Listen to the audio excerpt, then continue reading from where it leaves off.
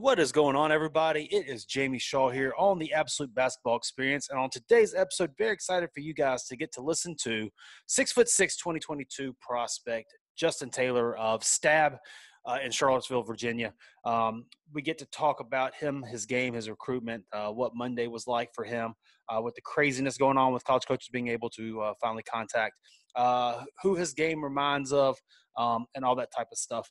Very excited for you guys to get to listen, get to know Justin a little bit more, as he's going to be a well-known name here moving forward. But before we get into it, we ask that you go ahead, please subscribe to this channel. Please go ahead and like this video, give it a thumbs up, and let us know in the comment section below who your favorite player in the state of Virginia is right now.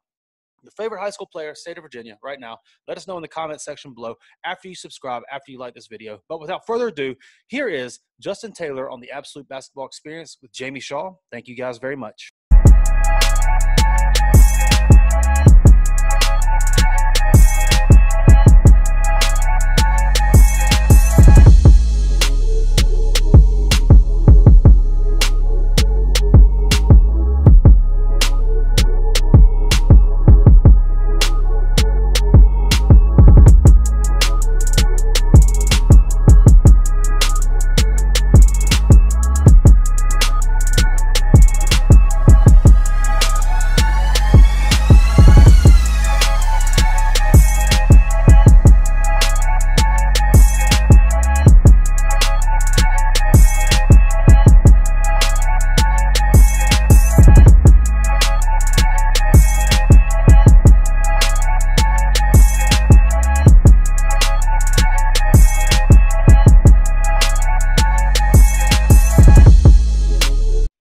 What is going on, everybody? Jamie Shaw here, the Absolute Basketball Experience. Very excited for you today to have 6'6", 2022 prospect Justin Taylor on the show with us. Justin, how's it going?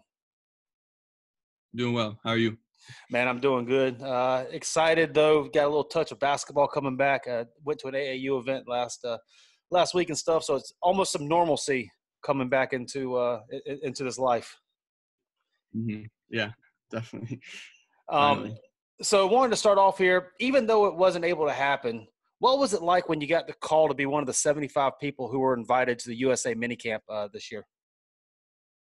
Yeah, it was definitely a tremendous honor. It was definitely exciting for me because that's been definitely a goal of mine for high school. So when my AAU coach told me that, I was definitely super excited. And obviously it's disappointing for it to be canceled, but I'm just hoping that they're able to reschedule sometime in October or whenever they're able to. So definitely hoping we're able to go there soon.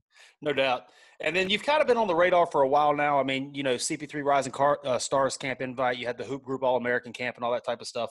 But what does it mean to you? What does it feel like to you whenever guys like the guys at the Rivals.com publicly call you a player in the 2022 class who could be a big name nationally? Humbling, like hearing all those higher scouts say I'm one of the best in my class in the nation. So it's definitely cool to hear that. But at the end of the day, like rankings don't really matter to a lot of people. So it's all about how you play when you get on the court, and you got to still be able to show your game, because at the end of the day, rankings don't really mean that much. And then last Monday, college coaches could finally call the 2022 class for the first time. Virginia Tech offered Sunday night for you, and then Bryant, Maryland, NC State, St. Joe's all offered that day, with Butler and Richmond coming after the fact. What was that day? Take us through that day for you and what it was like. Yeah, so for Virginia Tech, they actually told my high school coach that they wanted to talk to me before like all the madness started on June 15th. So they offered me on June 14th to get, I guess, out of the way. And then on midnight, it was honestly crazier than I expected, because I was expecting that many coaches to contact me at midnight. And like you said, I got 3 of my offers at midnight from Maryland, Bryant, and St. Joe's. So that was definitely cool to see. It's definitely hard to sleep that night because I was so excited. But it was definitely a lot of fun hearing from all those coaches and being able to talk with them. And then you're kind of a noted hard worker and stuff. What does it feel like to kind of have this finally happen? These coaches calling you, these coaches offering you, and you know, just getting that notoriety, which you so well earned. What's it kind of feel like to finally have that happening? Yeah, it's definitely a lot of fun. I mean, I've worked basically my whole life for this, so it's definitely cool to see a lot of the hard work paying off, but it's still definitely early in the process, so still got ways to go. And what are these coaches telling you when they call you? What's the pitch they're giving you to try to start recruiting you and uh, end up at their school? Yeah, I mean, it's usually kind of different for each school, but um, I think a lot of them are saying they love how versatile I am and how I can score the ball, I can play multiple positions, stuff like that. So they want me to come in and make an impact right away. And a lot of, as far as like Maryland and different places like that, NC State, it's closer to home. So that's a lot of their pitch, but it's different for each school. And then obviously with this uptick in recruitment, it's in the middle of a quarantine. How have you been handling kind of the recruitment process during a quarantine? Yeah, it's definitely different because you're not able to, play in front of coaches or take visits and all that kind of stuff. So a lot of them are just saying once this all pandemic does end, they want me to take visits, right away, and that they're excited to finally see me play in person for a lot of schools. And as you mentioned, there's kind of a ways to go with your recruitment and stuff. It's just getting started. But do you know kind of what you'll be looking for in a school at the next level, whether it be the program, the staff, the location, all that type of stuff?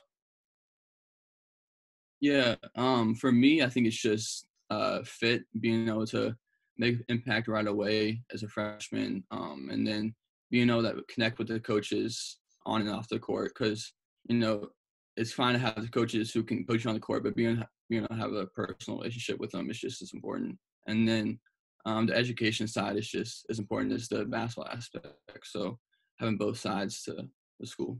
And then do you kind of have a time frame as when you're looking to kind of, to go on visits, narrow things down, and then kind of, go from there?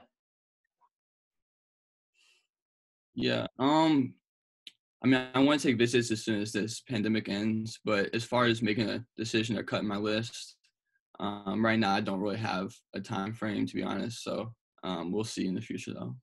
Absolutely. And then also, I've read in a couple of places when I was doing research for this article and stuff, there's a lot of talk about the possibility whenever Virginia offers that that's going to be the leader and stuff quite for you. I wanted to give you the opportunity. Do you want to address that at all? Do you want to say anything toward that? Yeah, I actually figured that question was going to be coming, but a lot of coaches I talk to always say, you live 10 minutes away from the defending national champions. Like, why would you come all the way here when you have that in your backyard? But I would just say that I lived in Charlottesville my whole life. So, I mean, I can see myself doing both things. I can see myself staying here and playing from my hometown or going somewhere else. So, my options are definitely open, and it's not locked in on if I get the UVA offer, I'll commit right away. It's definitely my options are open, and I'm excited to, talk to all these different coaches and schools. Yeah, excited about the process. The process is awesome too. So live it up every second of it. For those who've Yeah. never seen you play before, how would you describe your game? And then who have you heard that you play like? Um, I guess you describe my game as a versatile scorer. Think I can score on all three levels. Obviously, my shooting is my best attribute, but I think I can score on all three levels and play multiple positions and defend the ball. But I've also heard, I watch Jason Tatum a lot, so I've heard that comparison. Tyler Hero, Devin Booker, some. So those three guys I like to watch a lot, and for comparisons too. And you train and play with, noted skill developer Damon Altizer and stuff. What's it like working with him? Yeah, so I've worked with him like for 5+ years now, and he's helped me tremendously on and off the court. But as far as just developing my game, it's been incredible to work with him. He's been able to change my game this past year, so he's been incredible because he's my high school coach and trainer. So I see him all the time. And then obviously with that trainer kind of close by that you have the relationship with, what have you been working on during this quarantine to better your game? Yeah, some things I've been working on is finishing at the rim. Finishing through contact or floaters and different things like that, as well as coming off ball screens and making plays at that. But I would say a big emphasis is finishing through contact and finishing at the rim.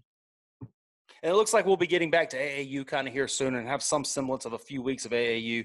What are you most looking forward to when getting back out there? Honestly, just playing. We haven't played like really in forever, so being able to show my game to coaches and everything like that. So I'm just excited to finally play again. And then looking forward to next season, what can we expect from Stab? I think we're gonna be really good. We're gonna be young, but we're gonna be really good. We have me and then John St. Germain and Carl Lang, who are both rising sophomores, who are gonna be really good in the future. But I think we'll be special this year in these next 2 years to come. And then you personally, what are your goals, that you're setting forth for yourself over the next year? Yeah, as a team, I want to win the state championship. We have 2 years to do it, so that's a huge goal. And individually, I want to continue to, be all state and all that type of stuff, but mainly just to win a state championship. And then wrapping things up here, let the people know one thing about you that may not be very well known publicly. Oh, geez. I heard Angelo, he was talking about how he's good at ping pong, but I think I'm pretty good. So I want to have that matchup against him. So you and Angelo go at ping pong. Who's winning best out of 3? I think it's me. We need to play it. Is it going to be 2-0? Are you going to go 2-1, or is it going to go clean sweep? I might let him get one game in there, but I'm definitely getting a dub. That's awesome, man. I love it. Good stuff. Well, is there anything that you want to leave any college coaches or any Justin Taylor fans or any fans of basketball? Anything that you want to leave them with? I'm just ready to finally get back on the court, I'd say, and finally play. Absolutely, man. It's been great to see your development since middle school, coming all the way up to where you're at now, and I can't wait to see what these next 2 years and then even beyond that bring for you. Thank y'all for tuning in. The Absolute Basketball Experience. For Justin Taylor, I am Jamie Shaw. We'll see you next time.